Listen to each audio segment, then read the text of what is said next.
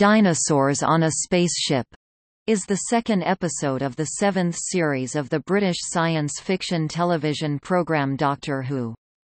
It first aired on BBC One in the UK on 8 September 2012 and on BBC America on the same date in the United States. It was written by Chris Chibnall and directed by Saul Metzstein. The episode features alien time traveler the Doctor Matt Smith and his companions Amy Pond, Karen Gillan, and Rory Williams, Arthur Darvill, accompanied by Rory's father, Brian, Mark Williams, Queen Nefertiti, Rhiann Steele, and John Riddell, a British big game hunter, Rupert Graves. The group lands on a large spaceship that contains dinosaurs and discover that it is a Silurian Ark, though the Silurians have been murdered by Solomon David Bradley, a black market trader who is intent on finding something of value. Dinosaurs on a Spaceship was conceived to be a fun episode, based on a suggestion from the special effects teams about incorporating dinosaurs into Doctor Who. The storyline and characters were developed between Chibnall and head writer and executive producer Stephen Moffat. Due to budget limitations, a wider plot had to be developed because the dinosaurs could not be the centerpiece. The dinosaurs were a mix of props and computer-generated imagery. Along with the third episode, A Town Called Mercy, Dinosaurs on a Spaceship was in the first production block of the seventh series, with production commencing in early 2012 in the studio and on Southerndown Beach in the Vale of Glamorgan. The episode was watched by 7.57 million viewers in the UK and received generally positive reviews from critics.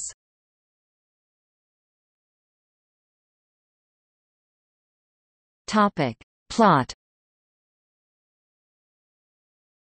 The Doctor receives a call from the Indian Space Agency about a vast spaceship which will crash into Earth in 6 hours. The ESA plans to destroy it with missiles unless the Doctor stops it first. He takes Queen Nefertiti of Egypt, Edwardian game hunter John Riddell, companions Amy and Rory, and, inadvertently, Rory's father Brian. Amy discovers the ship is a Silurian Ark designed to carry the reptilian humanoids to a new planet along with flora and fauna from their time period to escape a destructive impact. The ship, however, registers no Silurian life forms left on board.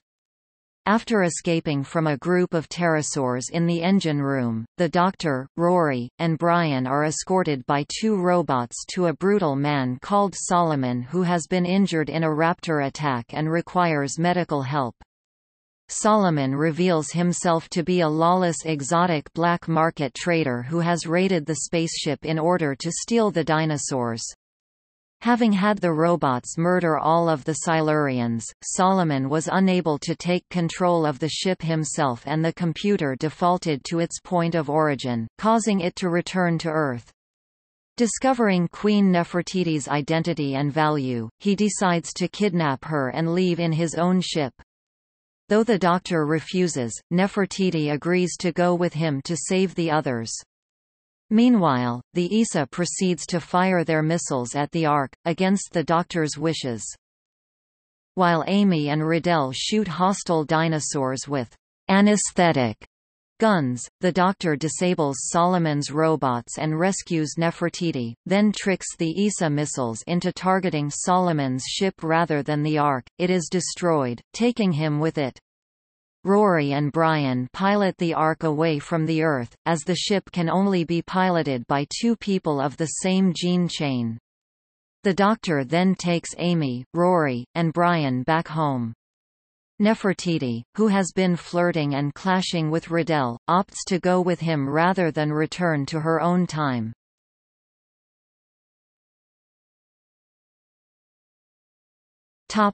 Production.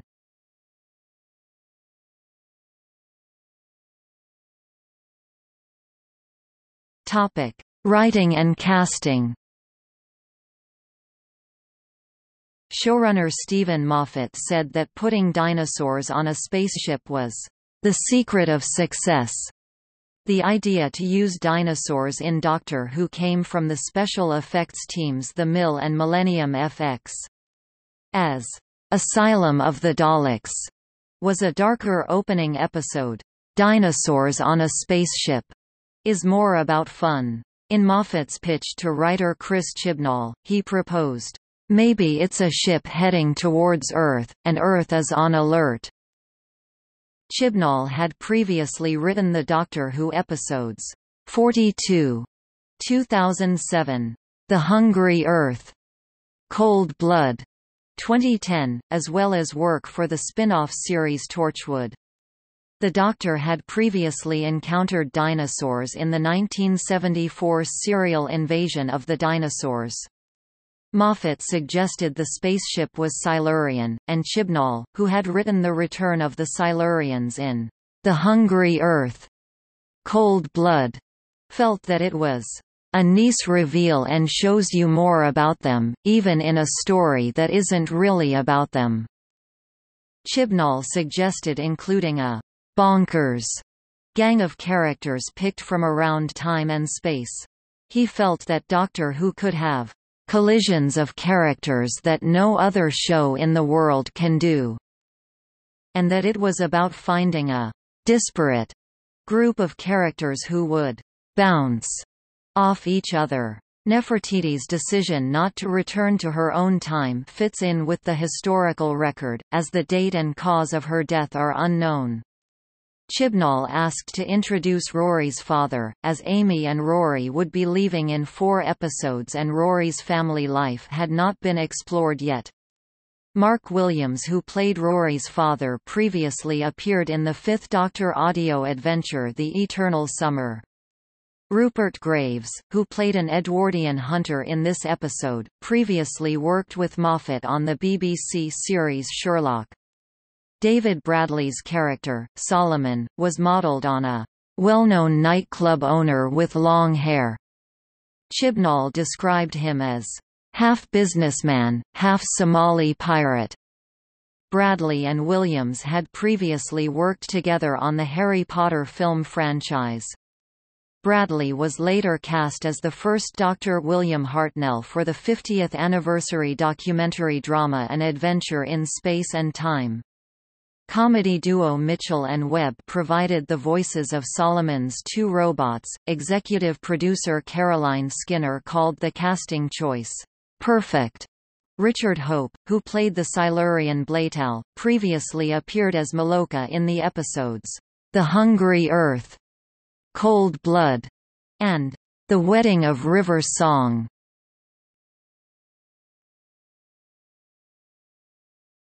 Topic: Filming and effects.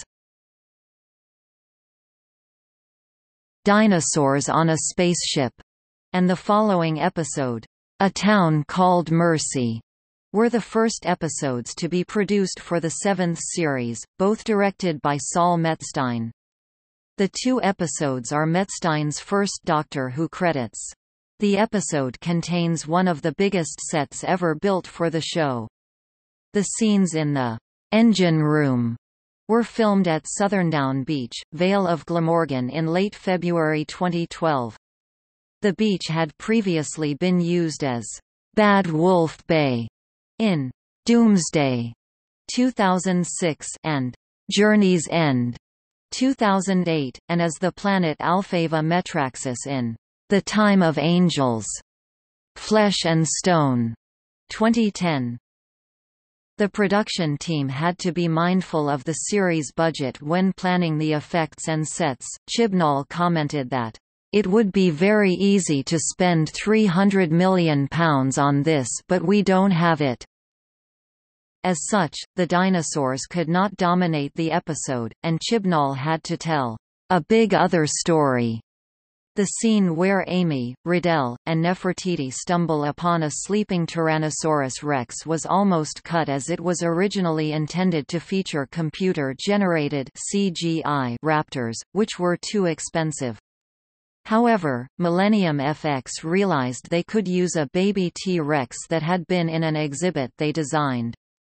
The episode contains a variety of favorite Dinosaurs, some were built from scratch, while others were CGI. Smith had to wear padded trousers when riding the Triceratops, and recalled it was a painful couple of hours, a laugh though and definitely worth it.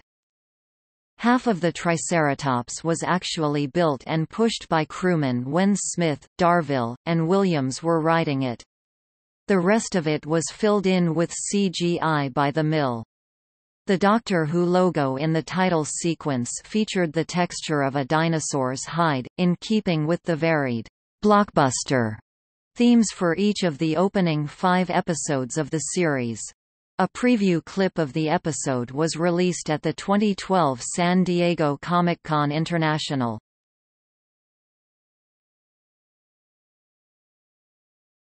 Topic: Broadcast and reception. Dinosaurs on a Spaceship was first broadcast in the United Kingdom on BBC One on 8 September 2012, and on the same date on BBC America in the United States. Overnight ratings showed that it had been watched by 5.5 million viewers live in the UK. Final consolidated ratings rose to 7.57 million viewers.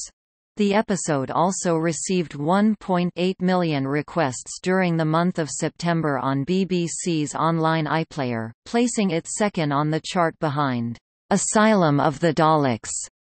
It also received an appreciation index of 87, considered excellent. In Canada, on Space, the episode was watched by an average calculation of 575,000 viewers, making it the most watched item on the channel that week.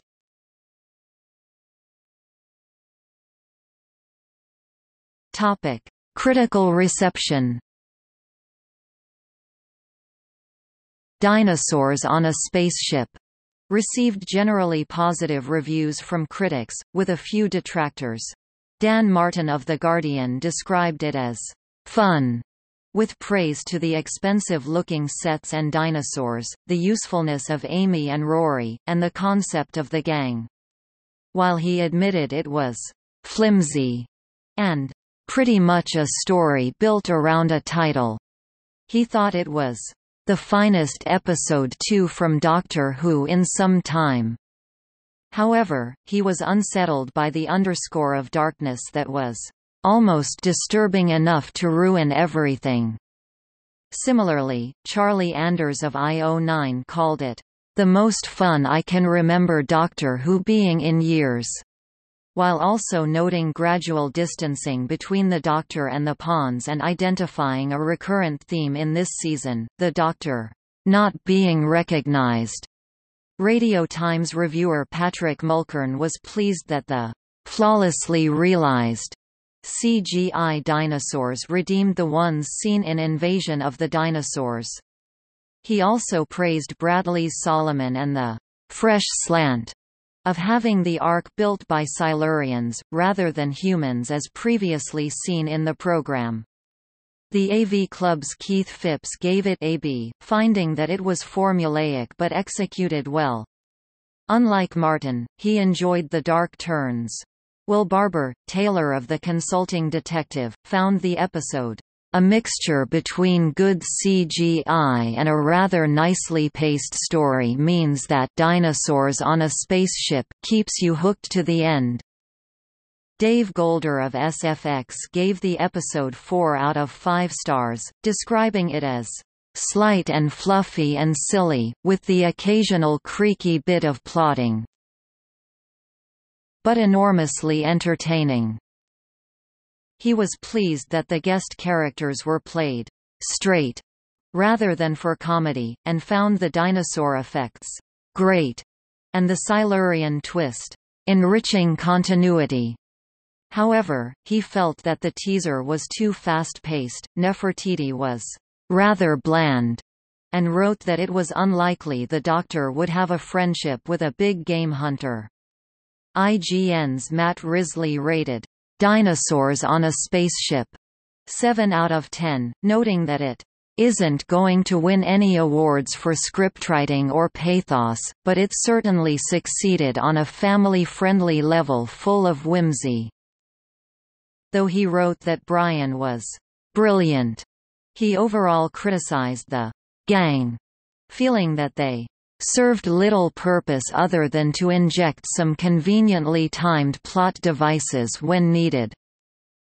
He also did not like the bickering Marvin the paranoid android light robots. However, Neela Debnath of The Independent enjoyed the gang, writing, "The more companions there are, the more variety it adds to the show because each one has their own flaws and backstory." Digital Spy's Morgan Jeffrey was more mixed, giving it 3 stars out of 5. He described it as rather overstuffed, with Riddell and Nefertiti one-dimensional and underused. He also criticized the robots and felt that the Doctor leaving Solomon to die might have been a step too far. However, he praised the 3 leads and Brian, as well as the foreshadowing with Amy and Rory. Gavin Fuller of the Daily Telegraph was even more negative, only rating it 2 stars out of 5. He described it as ultimately a bit of a mess, calling the contrast between the uneasy mix of the humorous and downright daft gang and the sinister Solomon story jarring. Fuller also noted that the dinosaurs were a sideshow to the main plot. Like Morgan, he also felt that the Doctor's actions at the end would sit uneasily within the viewers.